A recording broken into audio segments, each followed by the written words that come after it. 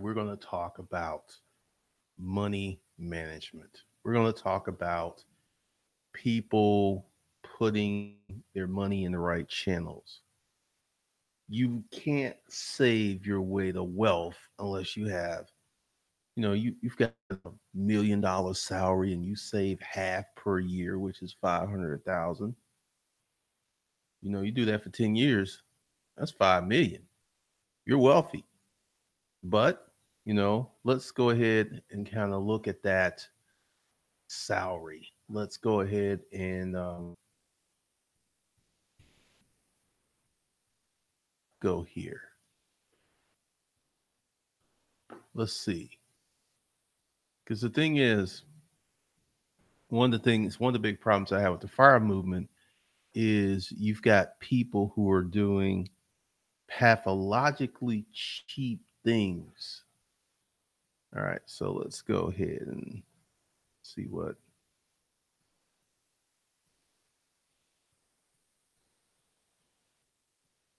you make $1 million a year, you make more money than 99 point something percent of Americans. You can't save your way to wealth unless you have an extremely high income.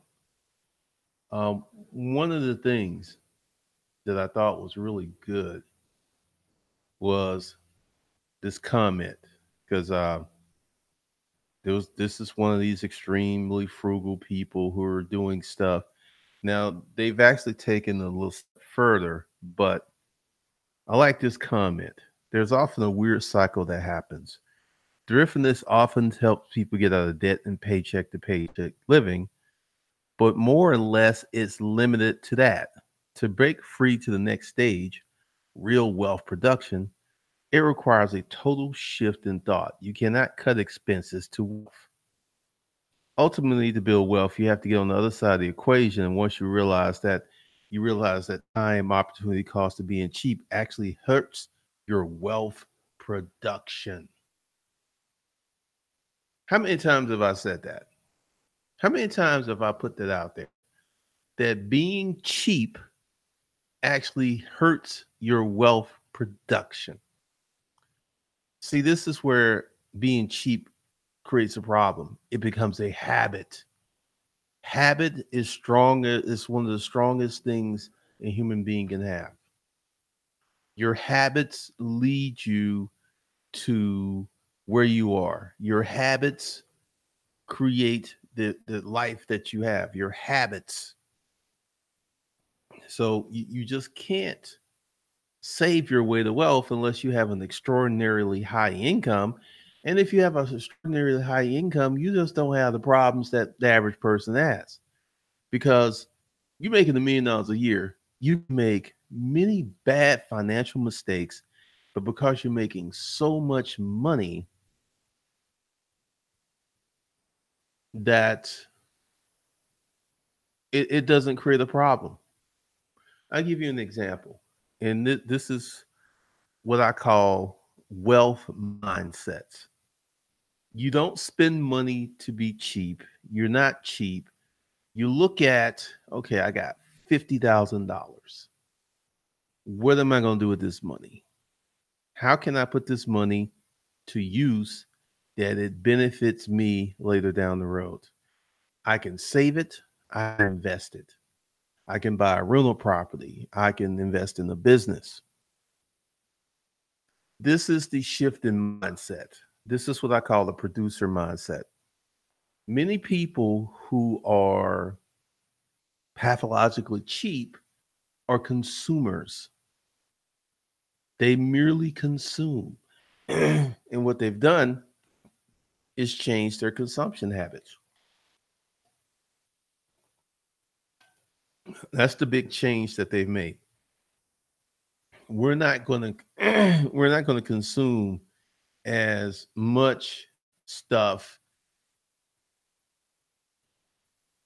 as we usually do. We're going to cut our consumption. We're going to cut it to the bone. And this is going to produce excess cash, which if they just sit on, they're not going to get wealthy. You got to develop a wealth mindset. You got to become a producer. This is the other side of the equation. Once you start, because our gross domestic product is our wealth is based on what we produce, not what we have. So for you to go ahead and create more wealth, you have to get on the producer quadrant. Because this is one of the things that happens here on YouTube. You have a lot of people who become a little itchy, they become a little salty. Hey man, why you selling those courses, man? Why don't you get a real job? This is a person who does not have the producer mindset. This is a person who is steeped in, I'm going to go work somewhere for a producer. Because if you have a job, the person who created that job is a producer. I want you to really think about that because, it doesn't happen as much as it used to happen. I'll get it every now and then, but when I first started here on YouTube, that was a common comment. Hey, man, stop producing. Stop creating online courses. Stop creating ebooks. Stop creating audiobooks. Be like me. Get a job.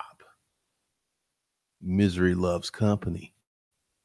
This is one of the things that happens because when you make that mental shift, because the thing is, typically people who have online businesses front load a lot of expenses. They're going to spend a lot of money for training, for courses. You can't be a pathologically cheap person and then escalate and escape your circumstances because typically during some threads I hear stuff like I have a 7-year-old car, I have an 8-year-old car, it's just fine. That's good. I recommend that if you have low income that you get the car that you can pay cash for.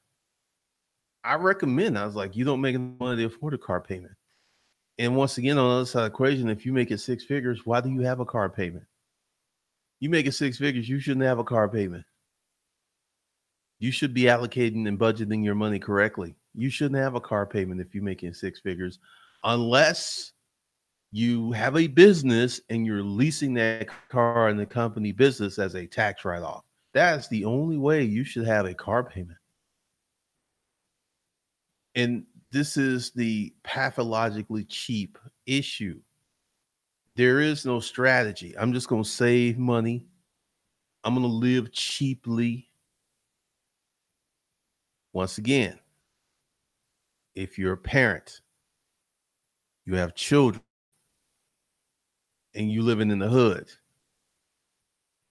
your kids are going to inherit that way of thinking.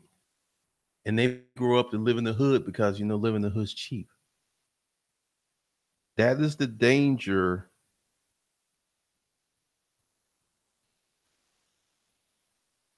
of the pathologically cheap mindset. That is the danger of thinking small ball. Because let's say, the pathologically cheap. Let's talk about real estate.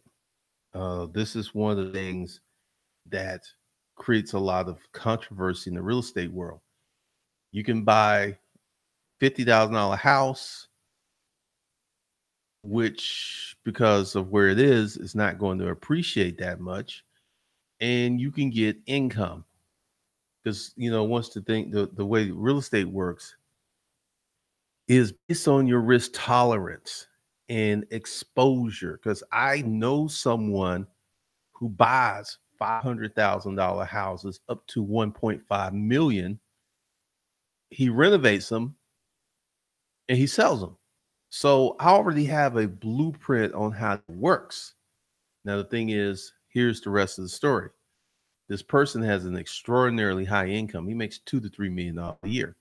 So he can do all of this stuff through organic funding. Let's go back to the pathologically cheap.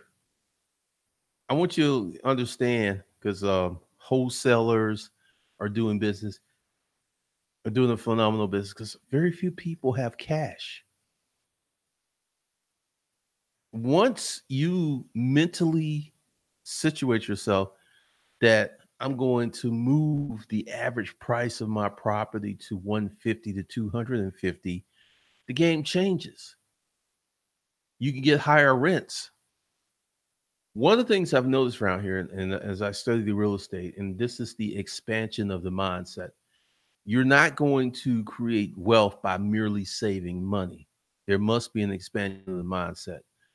I live in a house in a neighborhood where I see houses renting for four, five, in a few cases, 10, 15, $25,000 a month. Clearly, these houses may sit longer, but when they rent, they may get money.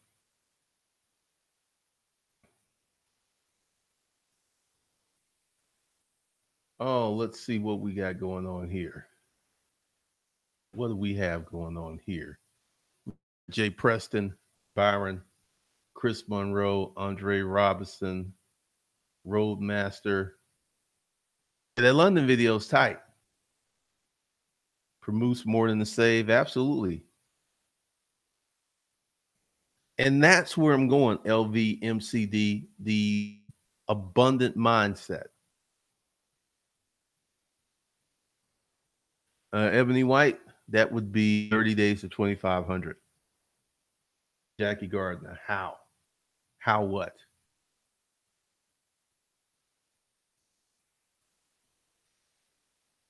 Brian Hendricks, is it okay to start off at a job to gain experience, learn the skill, then move into doing your own thing? Absolutely.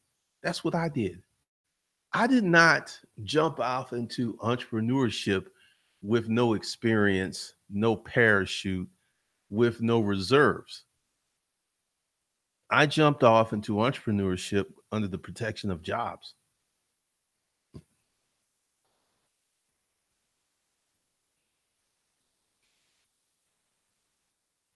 There you go, Jay Preston. Brian, keep working your job until your job costs you money.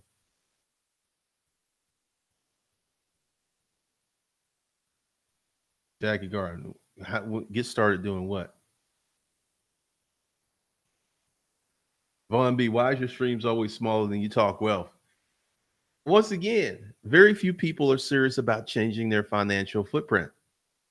I'm like, I have noticed the story time videos are getting way more views than Von B. A lot of people don't want to do the work. They don't want to hear me talk. They want to be entertained. They want to have fun. They don't want to do the hard work of building wealth. They don't even want. They don't want to listen. Like I've noticed this trend that started the earlier this year.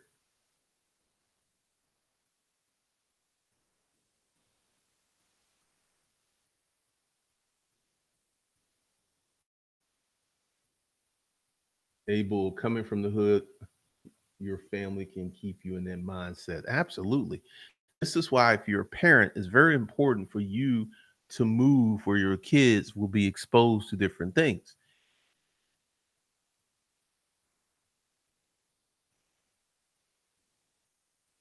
Ron's, based on your story, I moved into an apartment in a wealthy neighborhood. Just being in the environment has changed me. All right, Ebony. It's hey man, once again, whenever I'm talking about these topics, I just don't. Well, part of it's YouTube. Part of it's YouTube. Rose, I see luxury vehicles and massive homes every day.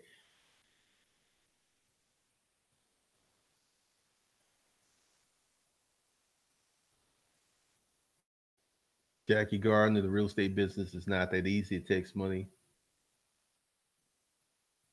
Yeah, absolutely. Like my man runs. I lived in an okay neighborhood before I moved over here. But my first thing when I was looking for a place to live, because my partner had died and I was between my place and her place. And after she died, I just didn't want to be in her house. And then my house, I was kind of sick of it. So I had this huge garage sale where I sold everything.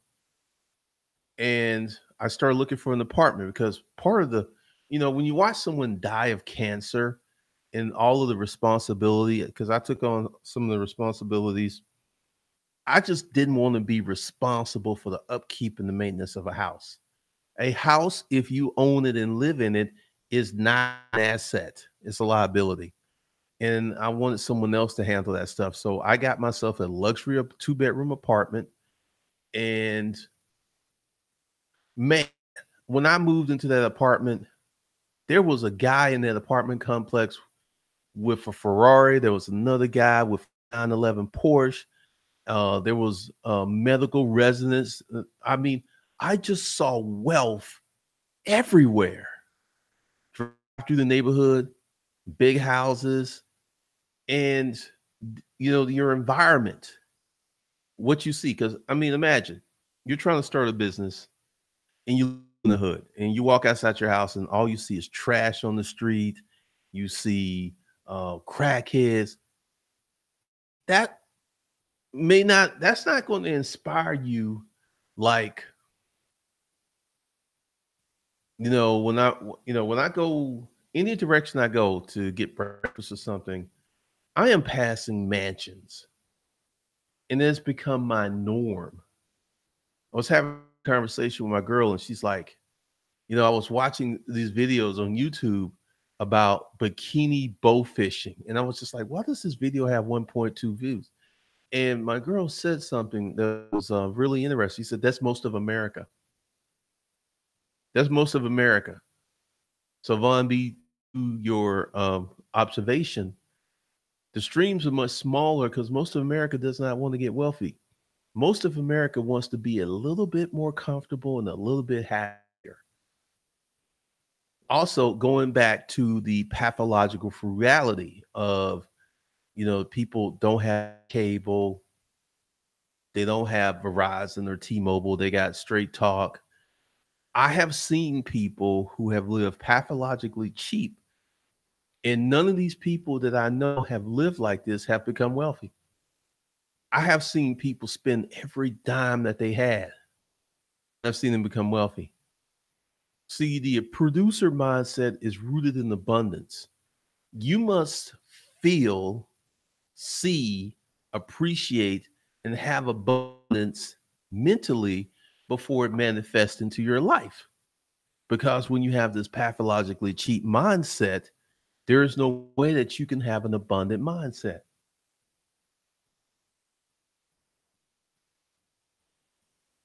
Von B. Real spill. I put my daughter in a different school because I want her to have exposure to wealthy families' children. It's just a different world, man. It's just a very different world. Bull, no effort, no results. Christian Emerson, Uncle G, I think of your story times as opiate for the masses. Sometimes you have to give people what they want in order to educate them. Unfortunate but true. I'm beginning to feel that, Christian. I'm beginning to see that because uh, people love the story times. There are people who have subscribed to this channel who haven't watched videos. They watch those videos because when you go into your YouTube dashboard, it's like this video is taken off because it has unusual subscriber act interest. So it was very interesting. LVMCD being around wealth also opened opportunities for you as well. What's up, King? Junior Kelly, for me, it started with the belief that I could change trajectory of my mindset, which has led to a major change in finances. Mark Scott would become what we think about. Absolutely.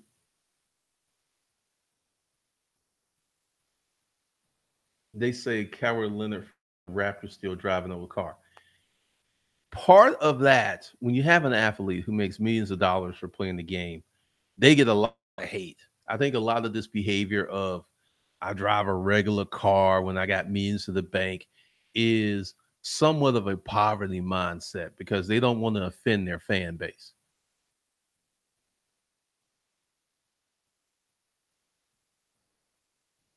runs your channel is Edu Education Entertainment. Roadmaster Guilty. I love great stories. There will be more.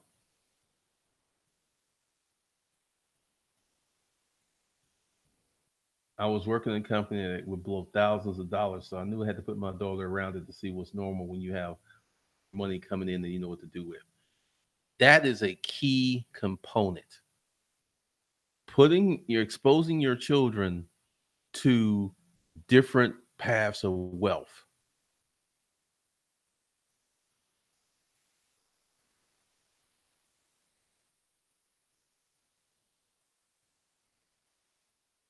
Walter White, I like this. Mediocre thinking can only bring you mediocre results. With these athletes who make millions of dollars, for I would say for someone who plays in the NFL or the NBA, that's probably a wise move because you don't know how long you're gonna be there. But it kind of gets a little ridiculous when you got 10, $15 million in the bank and you driving a Honda because you care what people think about you. You like, if Honda's your flow, that's your flow. But once again, let me go ahead and roll something. I have lived in a neighborhood that has had great wealth for about 10 years. And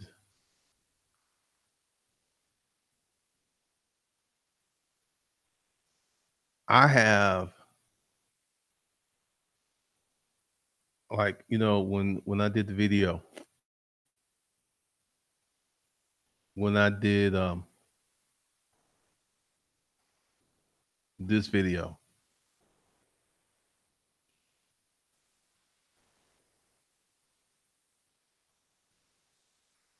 all right, this is me coming out of my yard. I have a long driveway.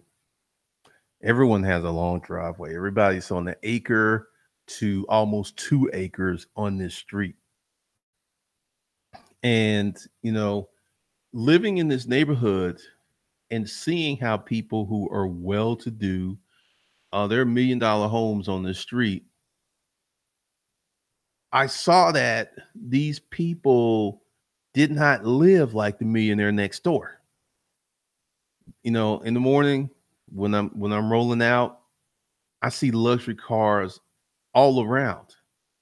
I see copious displays of wealth. I mean, there are people with statues in their yards. There are, it's funny. I almost didn't make this video. That was funny. And I got so much hate on this video because they're like, rich people are all over Atlanta. Rich people are here.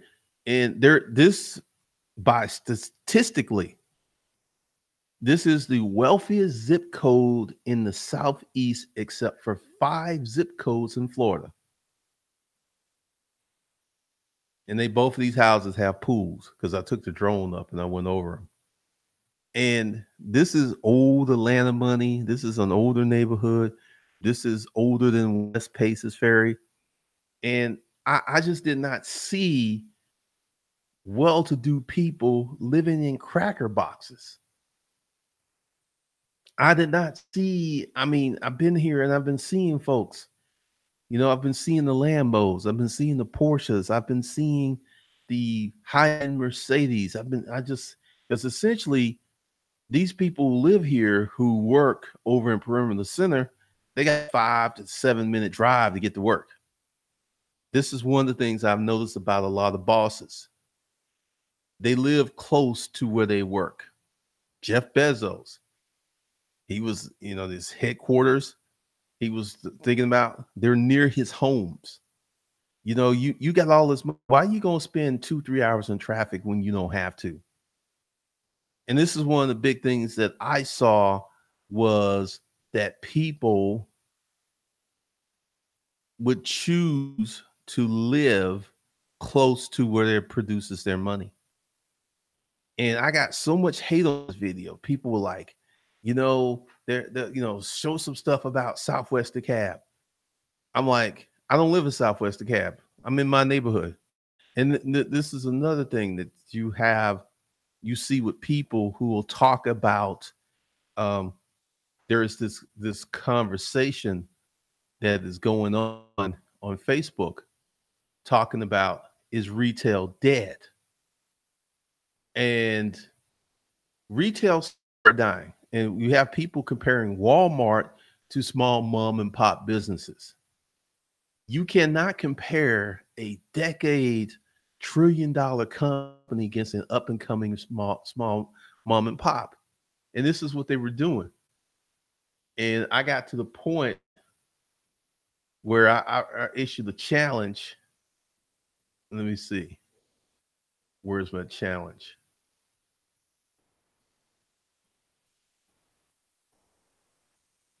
And because this is one of the things I do to cut through the clutter. And this is one of the things I put up here because I see the game for what it is. When people were talking about starting resale businesses, I was like, hey, don't start one. For all you people who say retail's not dead or dying, how much money are you personally putting into a physical store? There's what you believe, and there's what you believe in. Where you put your money tells the truth about your real belief. It's easy to get into a philosophical argument online using decade old first movers against up and coming new businesses to support your weak argument. How much money have you put into a physical location in the last year and this year? How many thousands? Pony up. Nobody's answering that question because they all just talking out their butt. It's one thing to get into a philosophical argument, and this happens online all the time where people will defend their position. But when you start getting into the meat, what are you doing? How are you performing? People go radio silent.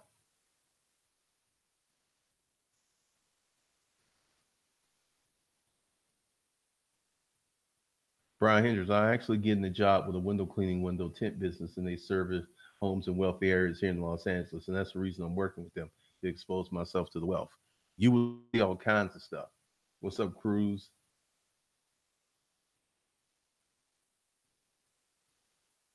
Oh man, y'all talking basketball. And Mayor Black, it's better to clear credit card debt before I start a business. Absolutely. Grooves develop. How not watch videos for a while. The story that stuck in my mind was the used panties. Douglas Jones, lifespan average of NFL players only 3 to 5 years.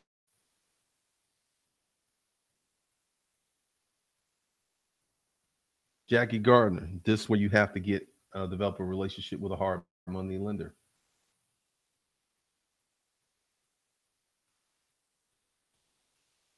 Irvin, my girlfriend stayed on South Beach. Cool. Jail, that reduces stress. Christian Emerson, no man. I had a lot of hate. I had to delete a lot of comments. You would think seeing that video, I got called all kinds of names. Rolls Royces are everywhere down there. I would say yeah, Florida is very interesting.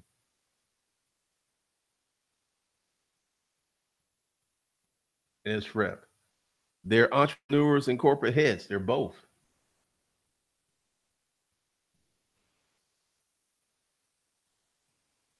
Money Mike, I agree. My office is a 7 minute drive from my home. I can walk, bike, or drive.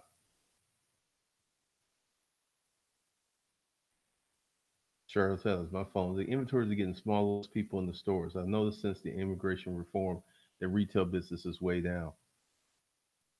Jackie Gardner, you got to go out there and find one in your area. You got to develop relationships. You got to go ahead and start building a rep for yourself.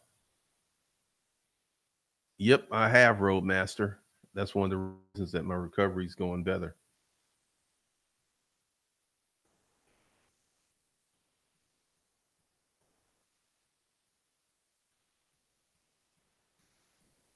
That's crazy.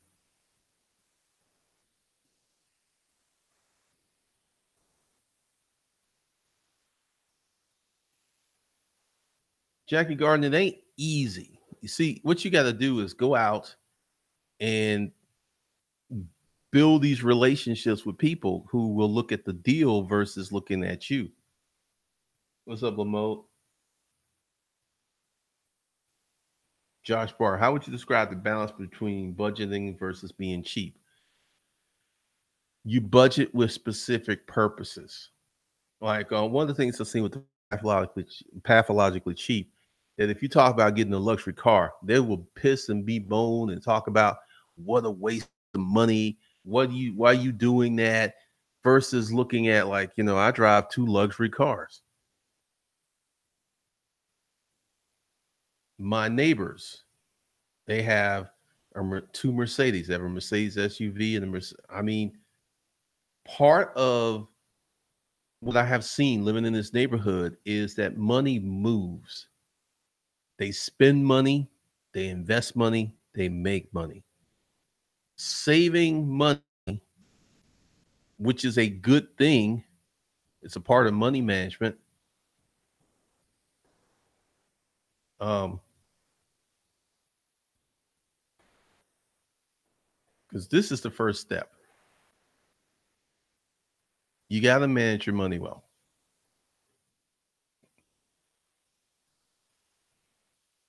And this is why I have this course. Go ahead, get it. Money management is basic to finance and wealth development. Because once again, before you start a business or before you start investing, you should become a good manager of your money. Because once you start becoming a producer, once you start becoming an investor, you're going to make new money. And if your money management skills are bad, what's going to happen is that new money is going to get jacked up. Just like these young guys, they come out of college and they go into the NFL and they go to the NBA. You've got essentially someone who's a broke kid. Like, here's 10 million, here's 15, here's 20 million. They don't have anybody that they can talk to in their family about how to handle this money. So mistakes will be made.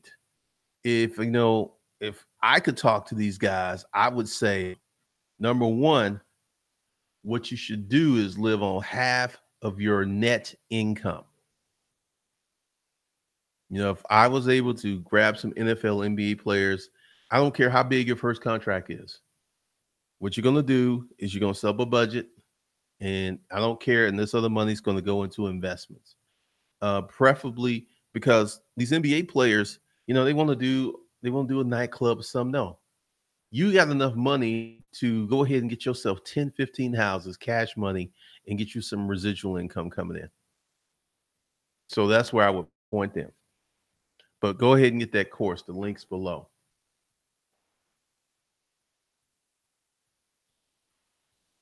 Uh, nope, I don't have any videos on wholesale. I don't do Shopify. What's up, Mentor Shelley?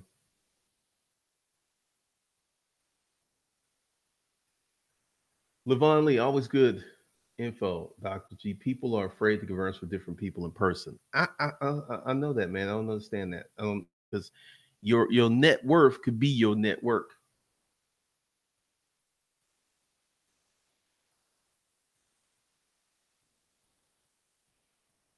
Same thing happens when I bought a motorcycle and a truck. Folks losing it. I still pay if it paid off Fiesta, but it's like, why do you need more than one vehicle?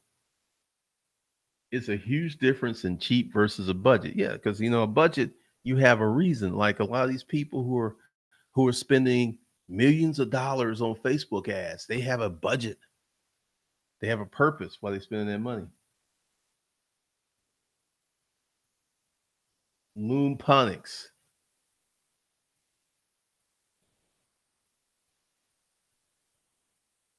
If you can't manage a small amount of money, you can't manage a large amount. Hard lesson to learn. Facts, as they say on the internet. Facts. What's up, Life Media Pro Zola? Because the whole thing is, it starts with money management, not being pathologically cheap. Pathologically cheap is like this Yeti cup, right? I think it cost me 25 bucks. A pathologically cheap person would not spend 25 bucks for this cup.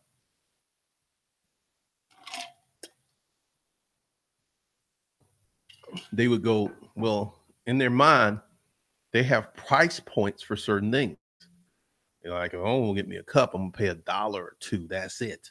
They have these enforced price points that are based upon their own ideology, their own mindset and perspective, not based upon, wow, man, these things could change your life. They keep stuff cold all day.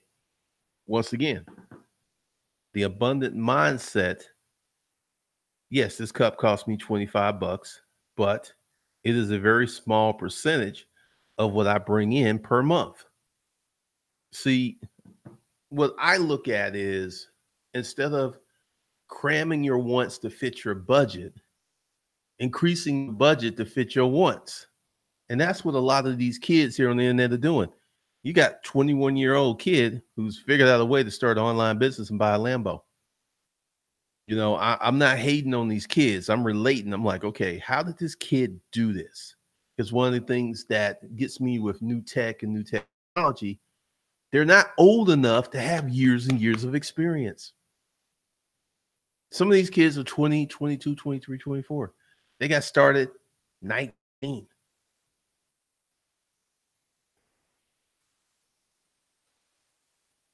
89 Dr. Funk.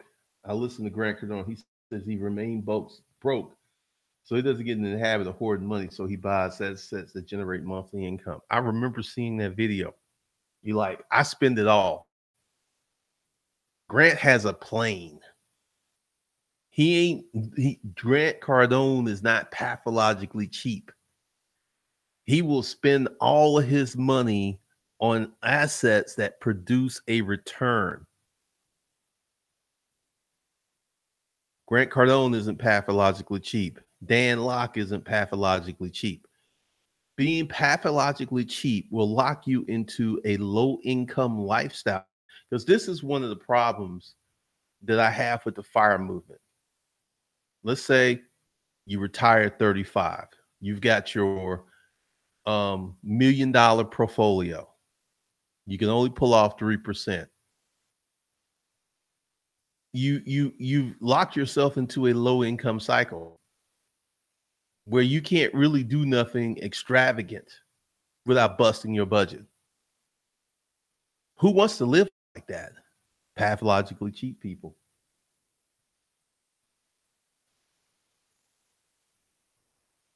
Be real. Yeah, YouTube's a hater.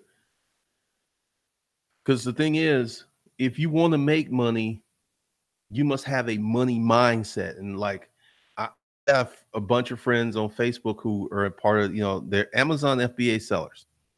There are many of them are Dave Ramsey advocates, and they're pathologically cheap. They buy in bulk.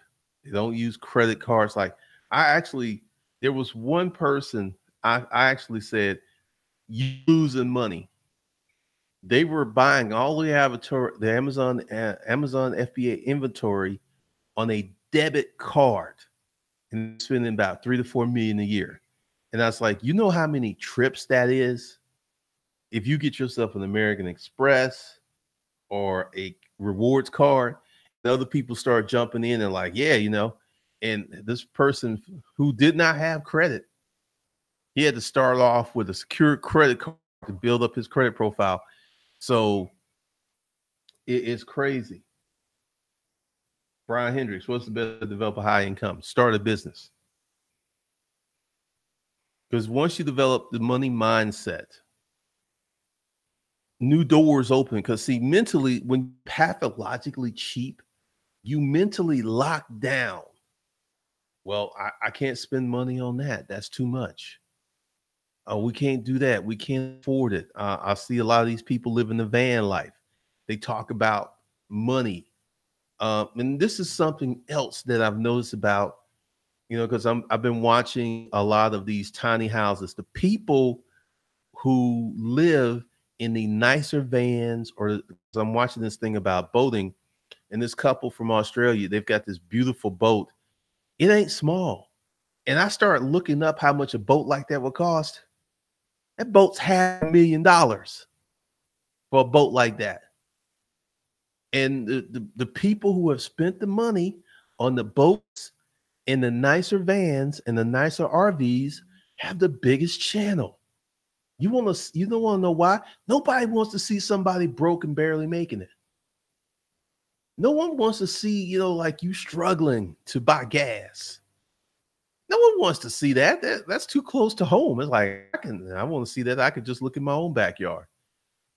People, because I've been looking at a lot of stuff.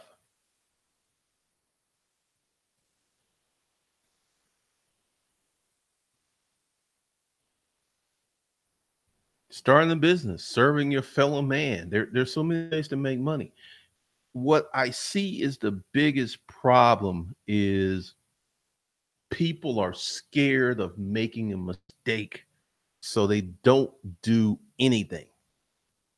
They're in this holding pattern of watching my videos, watching other videos, getting that knowledge, but they never take action.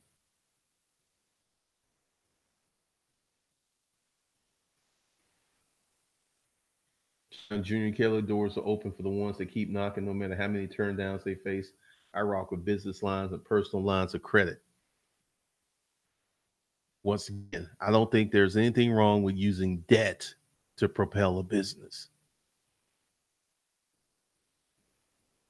Oh man, you watch them, you love the channel, the cup. Yeah. Well, they have very high production value.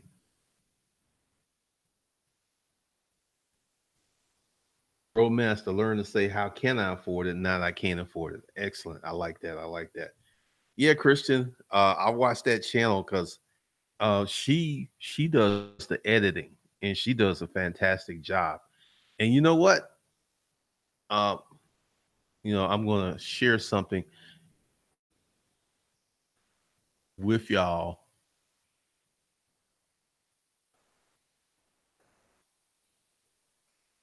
Let's see.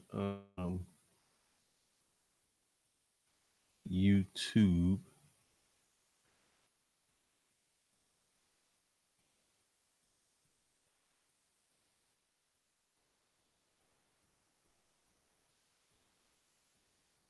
Where is it? Here it is. All right. This boat is a $500,000 boat. They're from Australia. They do all this stuff. They started this about 5 years ago. Notice that they got room to roam on this boat. I mean, it is shocking how roomy this boat is. Now, I'm about to show you something. Let's see.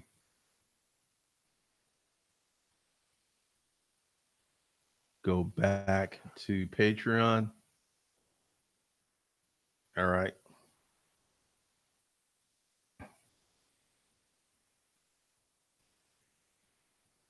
So at a minimum, they're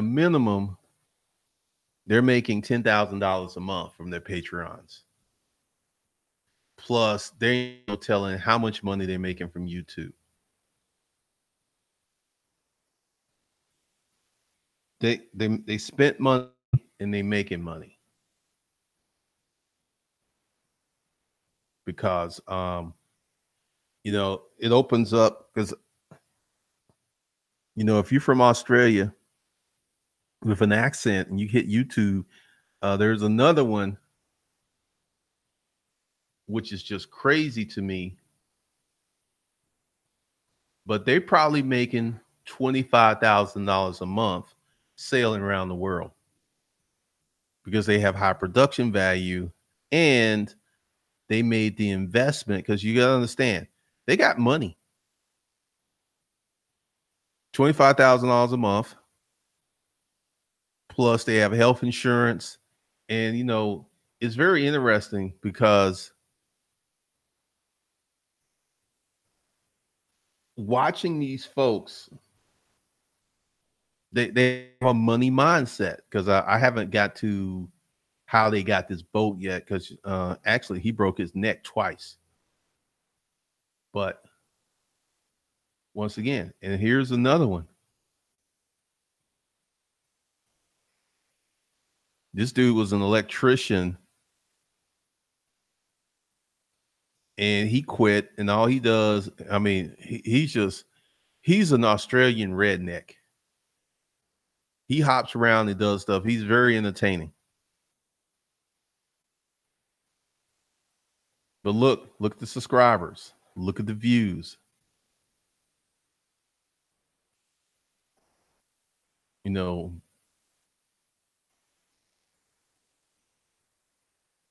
there's so many ways to make money, man. There's so many ways to make money.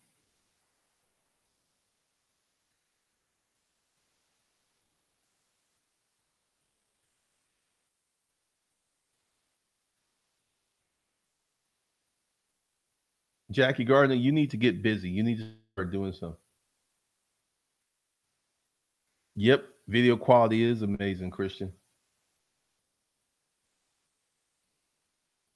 Rolo Beats finally broke myself looking at Friday as payday and just a regular day, just more traffic. Once you become a producer, every day can become payday. This is one of the things that really holds a lot of people back is a payday mentality. And I had this for the longest because I was probably my third year of the storage business. And I was like, I think we had made 30, $40,000 that month. And I was breaking it down per hour, even though I worked more than 160 hours. And I was like, one day I was like, why are you doing this? This is insane. That paycheck mentality, that pathologically frugal mindset.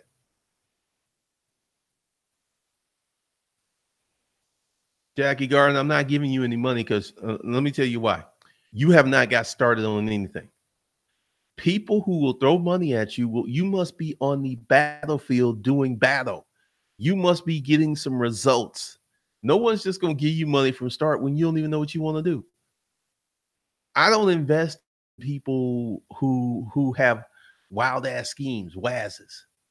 Like I want to do this. One of the reasons I don't talk to a lot of people just want to talk to me and float their fantasy by. Actually, I had a consult the other day where the guy had done amazing things and it was really juicy and meaty, and I could help him.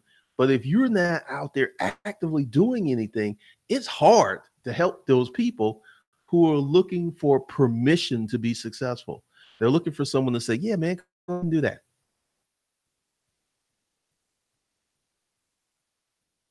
Money Mike, I was one of those people that purchased inventory with my debit card, but as soon as I got my business credit card, my business gross income increased to 150 thanks to my wife in 30 days to 2,500.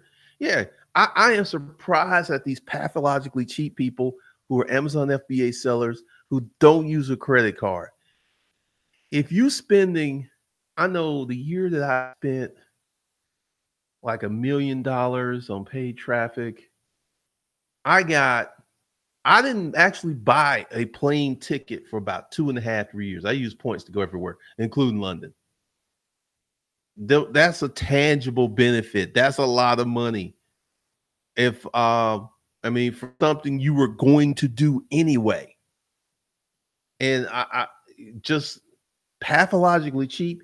You can't talk to them. They just like, I'm like a Dave Ramsey convert. I'm not going to carry any credit card debt. And I seen them. I'm just like, you stupid. You scared and stupid.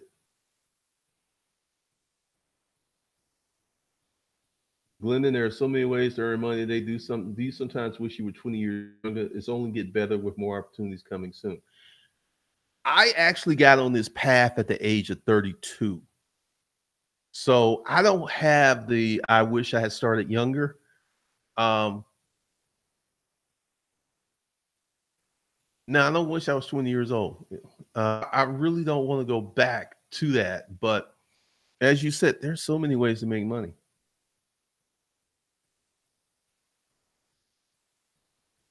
Engineer. Yes, Uncle G, only work bees keep track of what day it is. Every day is Friday as a producer. Every day I make money. I have an income stream coming in 7 days a week. Via this YouTube channel, course sales. Every day I make money. And that was one of my written goals. I wanted to make money 7 days a week. I didn't want to just wait on Friday. Um, I've not received quote a paycheck in well over, good Lord, it's been almost 2 decades.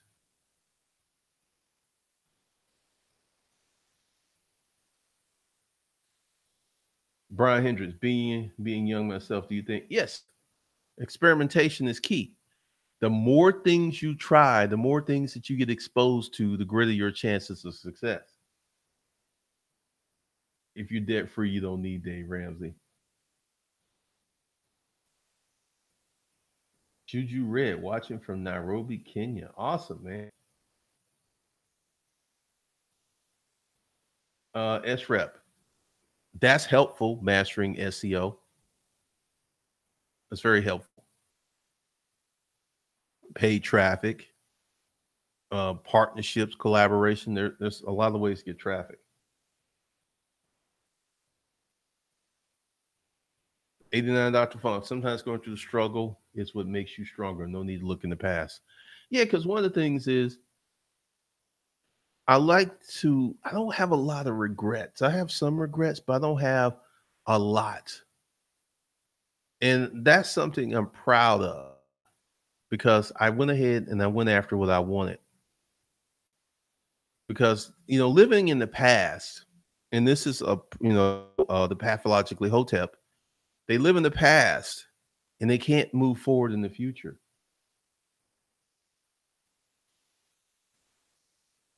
Facts. Creating income where it's never existed is exhilarating. Mel Brown, I've made several million. Now, here's a question for you. I want you to answer it. How does knowing what I make help you? How does that help you? How does that put money in your pocket? Please answer that question. I've been down that road several times, bro. I'm living in the $1 million neighborhood, driving luxury cars. I've been living like this for a long time. But once again, how does that help you make money? Knowing what my net worth is. Because that's one of the things, because I call that just, curious people who are not working on their own dreams and ambition.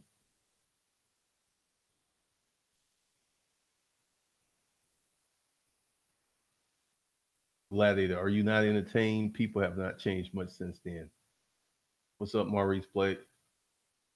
Groove Dodger, I retired early, but I'm not wealthy. Own my home, cars, got no credit, but got a business idea. You should have produced more income because one of the things that you have experienced is there's things you wanted to do, but you couldn't do it because you didn't have the income. What kind of retirement is that? Like, yeah, I got all the stuff paid off. I got my house paid off. I got my cars paid off, but I can't make moves like I want to make moves. Godfrey Johnson depends on the person, not the age. Mel Brown, once again, how does that help you? Don't start arguing with me. Answer the question. Simple Ken, the permission to be successful statement is a gem. When you did 2,500 child last year,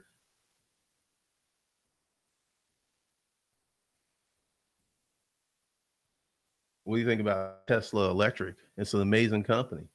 Dude that created a new American car company. Patrick Cato, do it. I don't offer any courses on real estate. No. Mel Brown, I'm waiting on your answer because I know you here. How does that help you? This is a challenge because it's one thing to watch someone make moves and be inspired. That's cool. But I know there's some folks who, like, matter of fact, let me do this.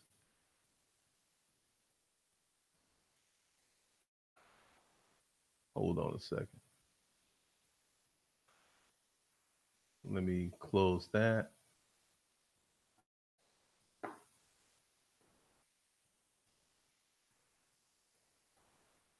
This is the neighborhood that I live in.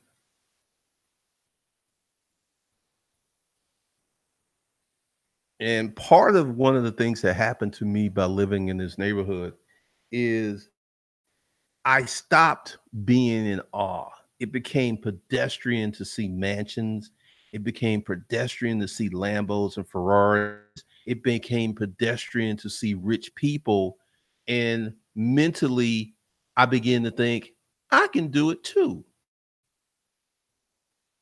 That was one of the greatest benefits of living over here. It's like, well, they figured out how to do this. I could do this too. Because I've checked a lot of the property records. A lot of these houses have the original inhabitant in it, which means there's no mortgage on these properties. The originals still live there. The folks who, or they've just passed the house on. A lot of these houses are in trust, they're in LLCs. But this is where I live, and I've been living here for a minute. One of the reasons that got me here, because I remember there was this chick I was dating, and we were driving through another aspect of this neighborhood, and I said, I'm going to live here. I told myself I was going to live here many, many years ago, and I made it happen. So let me go ahead and see, did he answer my question?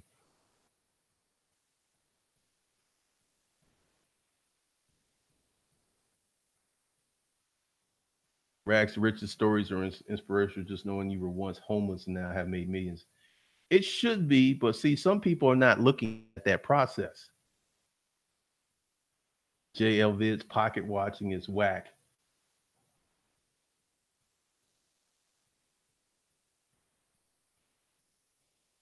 The guy on the internet, no, I will not own a boarding house. One, they're illegal to own. Essentially, you can have a house, but you can't have locks on the doors and stuff. I would not get into that. I would stick with single family residential. That's the first leg of what I'm going to invest in. But yeah, boarding houses can be extremely profitable.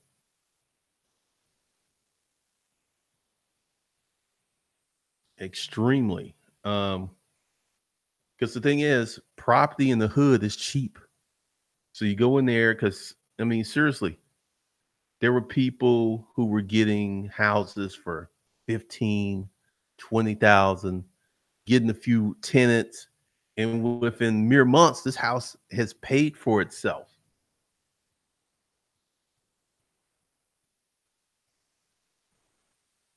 I mean, like this one boarding house, the dude told me it's like he paid 25,000 for it. He owned it for 3 years.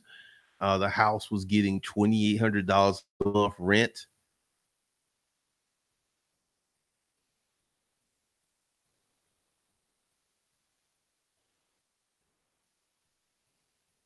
The technology, I was working 60 plus hours a week for a while and saving up money and be good for 18 months.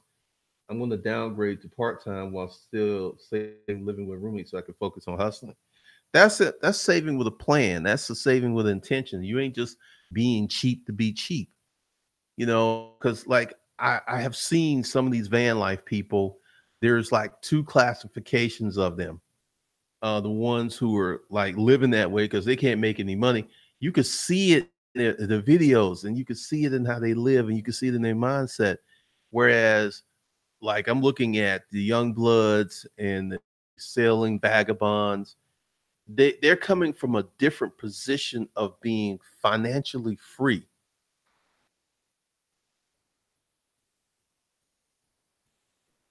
Sandpot Kevin, knowing how much people make is immaterial unless you're only using it as a landmark to surpass. I'm going to live here, or I'm going to make more than this. And age isn't an ultimate determinant. Nope. Typically, smart people who have made consistent good decisions, that's when age does come into play. Like you've lived longer, you've had more time to accumulate wealth. Because I can tell you, just when I go for my morning walk, I see nothing but older people. I don't see any young people unless they're the child of a couple. I'll see a teenager running around here because there's a high school. and sometimes the track team will run up here. Those are young people I see. They're kids. I don't see 25-year-olds and 30-year-olds. They, no. Mel Brown, you haven't been timed out by me, and you still haven't answered the question. Answer the question. How does knowing that information help you make money? Stop dodging, or you will be timed out. God is no. The new term for boarding house is house hacking, essentially still renting out rooms. Okay. As rep the Joseph Murray book you mentioned are helping me change the mindset about abundance. Awesome. Because the thing is, the pathologically cheap people that I see on Facebook, none of them are wealthy. That should be an indicator that this is not going to get you where you want to be. I hear them like, I'm gonna pay my house off, in the position to pay my house off. And also a lot of them who are longtime Amazon FBA sellers, it's gotten hard to make money on Amazon.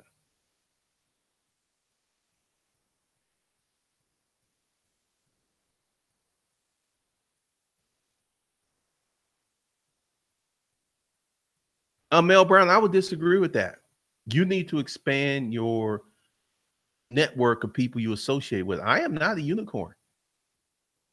And also, I don't compete in the black community. I compete in the community at large. I compete against white dudes. That's the warrior mindset. That's the abundance mindset because essentially, how do you increase your basketball game? By playing people who are better than you. Robert L. Smith, billionaire. He's rich without entertaining people. I think there will be many more of me coming in the future because this young group of folks now who are very inquisitive, who are very much go-getters, very much doer. There are black folks over here. Theo Ratcliffe. God. Waka Flocka lives in my neighborhood. There are plenty of black folks over here. I'm not the only one. Let the limited mindset stuff go. Right on Long Island, which is full of mansions, there's like 4 little sets of black kids waiting for the school bus. We out here, man. We out here. There's a lot of black folks who do not subscribe to I must live in the black neighborhood. See, they're like, I'm gonna live in the best neighborhood I can. That's what they're doing.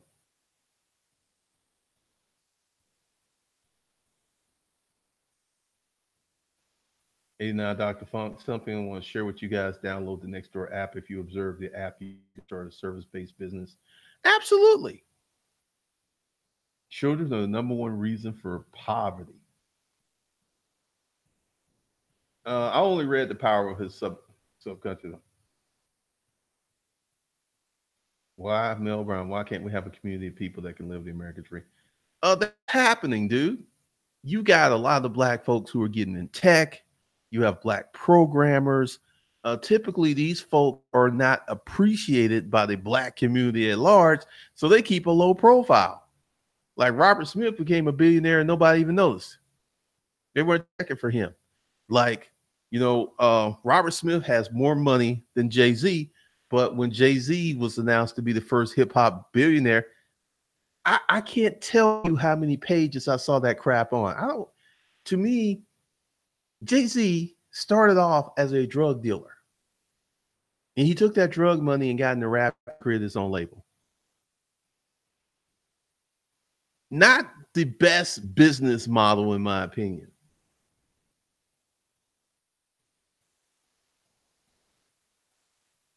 Because the American dream has changed, dude.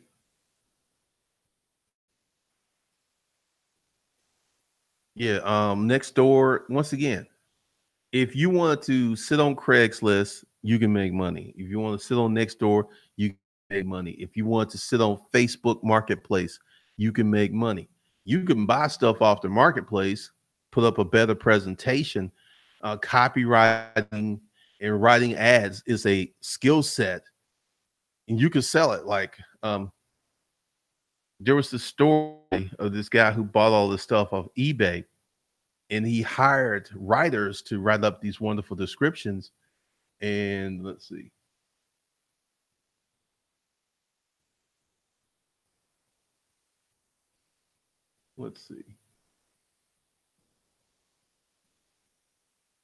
uh, bought on eBay and resold it after hiring writers.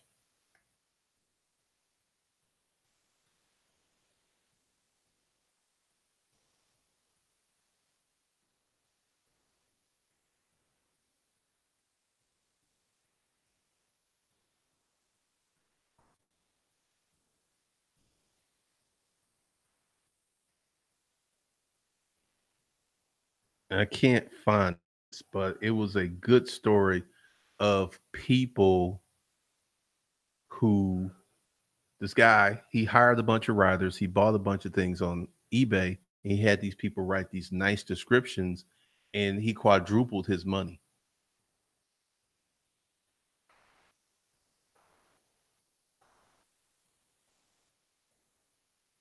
Mel Brown, we don't have those kind of conversations because essentially right now in 1970s it became very possible for black people to compete, and each year we get more and more black people competing.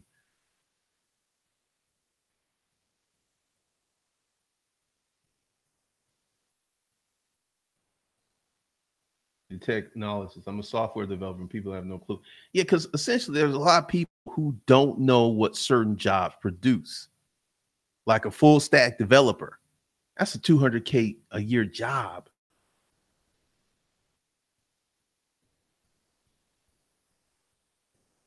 Yep.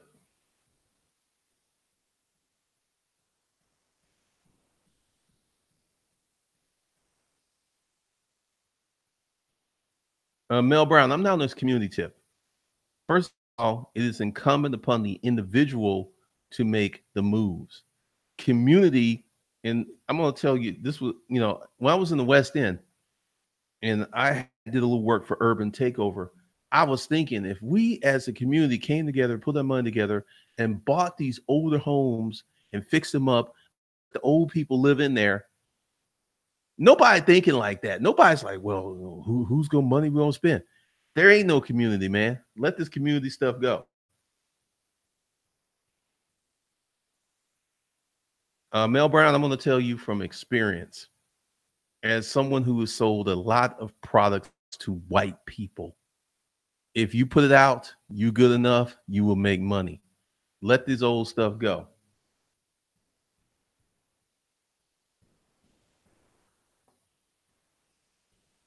All right. I don't know why you watching this channel, Mel. This channel ain't for you. I'm sitting on 10K. How should I invest it? You leave your 10K in the bank and you should start a business to get you some cash flow. Yep, I'm an individual.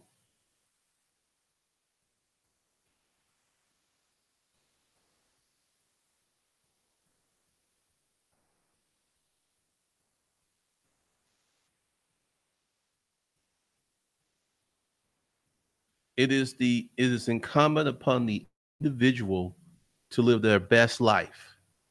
And when you have a bunch of individuals who are living their best life, going out, making money, representing the group well, the whole group benefits. But this whole notion of community, people have been waiting on community to come together for 300 years. It still ain't happened.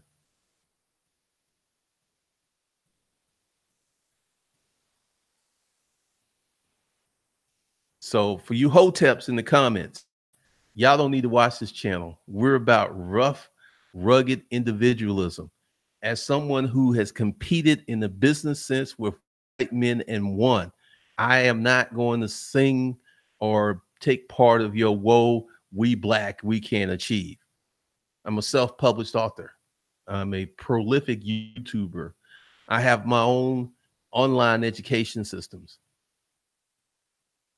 Once again, there is no one at the door saying you can't do these things. The only thing that's holding you back is you. That's what's holding you back. You holding yourself back with these limited beliefs, which goes to pathological frugality. Once again, you can't see past your beliefs.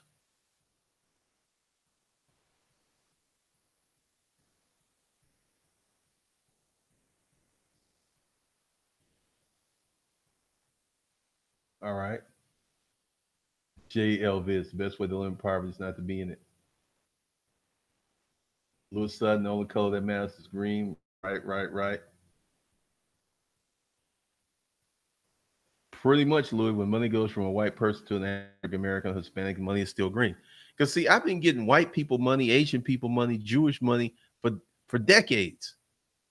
See, this is one of the things I have with people who want to have these philosophical arguments.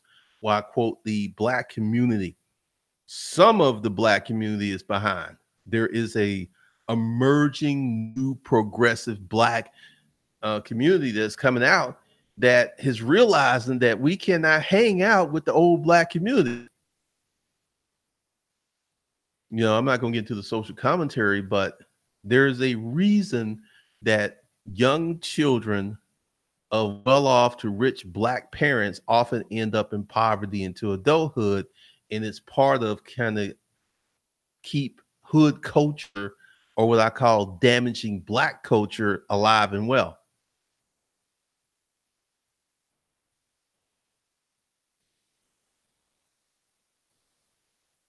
Because this is the thing. You guys go in business as men and women, not black men and black women, because you're going to carry a whole bunch of baggage into a situation that shouldn't even be there. If you good enough, no one cares if you black. Look at Lil Nas, an Old Country Road. He is pimping that song for all it's worth. He is killing it because he was good enough. And you see all these on TikTok, you see all these memes and stuff by who white kids, and they know he black and he produced this song. They don't care because he was good enough.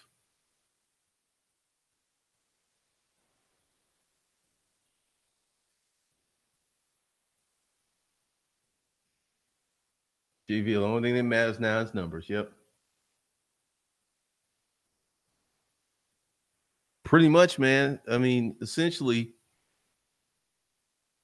because he never really answered my question, like having that information, how to help him make money. And one of the things, you know, if you're watching this channel, you should understand we're about making money. We're about improving our lives. We're about living that best life. And going ahead and because once again, I don't compare myself to other black people. I compare myself to other successful men, regardless of race, because that's a limiting belief. Because when you get in, because I mean, this is who you're gonna have to compete with in this world. You're gonna have to compete with the white people, the Asian people. Asian supremacy is a real thing. Asians are taking over Africa. So, you know, while people on white supremacy, white men are committing suicide in record numbers, white men are becoming addicted. And by the year 2045, they will not be the majority. They hustling backwards, but people still on that, beating that drum, boom, white supremacy, boom, white supremacy. I can't do that because of white supremacy. That's your limiting belief. Point of view, just hired my first staff. She's Hispanic. All right, all right. Congratulations.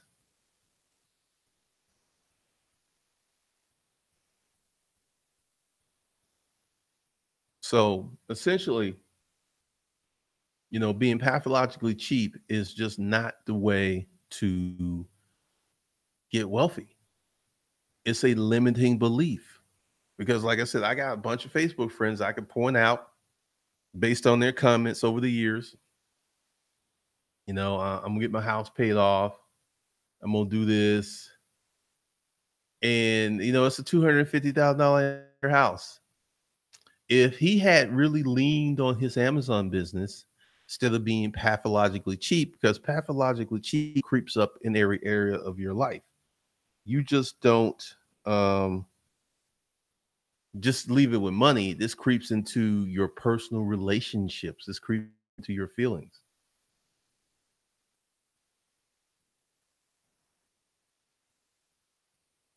God is Noel. You ain't watching international news. A lot of Americans don't watch international news. I listen to the BBC. I watch RT Rush, the Russian channel. Yeah, because see, Africa is going to be an extension of Asia. Mark my words, in 50 years. Because Asia is going over there. They're doing massive development. China, they're building roads, they're building facilities, they're building infrastructure, which they own in a foreign country because these people don't have enough economic capital to do it themselves. And the richest on the most mineral rich continent in the world.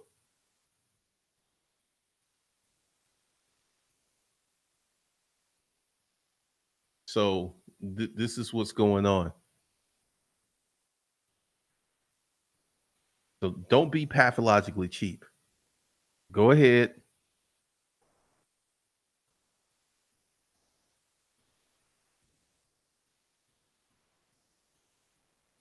Whoever controls Africa, the world owns the world because of natural resources. And you notice how when they separate the Middle East from Africa, those are brown people. It's very interesting. Jason Ham. So if I have 50,000 in personal money, what's your advice? Use the money to invest in real estate versus applying for a loan. Once again, I would need to know more because if you got $50,000, I tell anyone this: put your money in the bank and start a service business to get more money.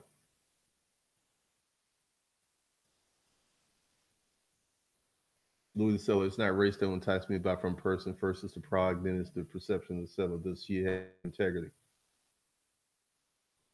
Akon is funded by the Chinese. I didn't know that's where he got that billion from. Yep. Godfrey, China's in Zimbabwe right now trying to take over their gold mines. I mean, because we as Americans, we tend to be very introspective and we like to examine our own navels and we don't really look at the rest of the world.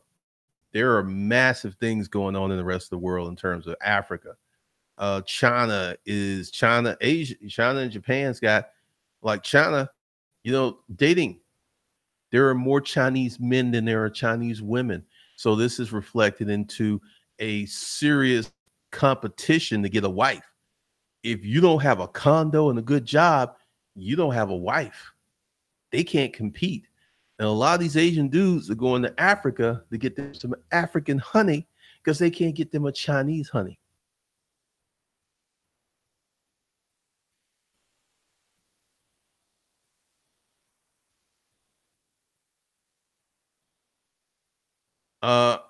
That's going to be an interesting thing because China ain't playing. China's not playing. China is serious.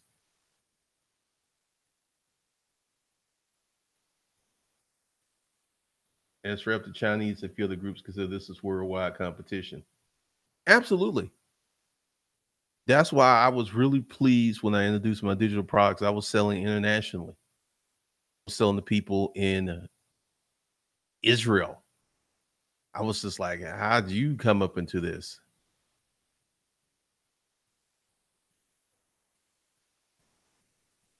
They give them roads, they steal the land, the colonial playbook. Absolutely. Been the bartender, ordinary Chinese men have been kicked to the curb. They've been forced to rent girlfriends just for companionship because China had this one child policy forever, and a lot of female babies were aborted due to this policy. So now the imbalance is there's not enough Asian women, Chinese women for Chinese men. I think the ratio, I think it's like 5 to 1. There's 5 Chinese men for every one Asian woman. And you know the Asian women are clowning. I know something about that. When I was in Hawaii, essentially the number of black men per black woman was 50 to 1. 50 to 1. You saw fat chicks pushing Porsches. If you wanted to have you some brown sugar, that's what you had to go through the gauntlet. So you have all of these things that are going on, but you can't save your way to wealth. The mental shift is required. You got to get on that producer quadrant. You got to start, what can I produce that the world doesn't have? What part of me can produce something that the world wants? It can be cupcakes. It can be cookies. It can be paper dolls. It could be coloring books. For a long time, coloring books were a hot item on Amazon FBA. Once again, you got to get into it. Trump, no, Trump's just a dummy. 5-1, rough odds in the dating game. Like it's been said, many Chinese men are renting companionship. They're renting companionship because that's what's going on. All right. So I think, you guys have got it.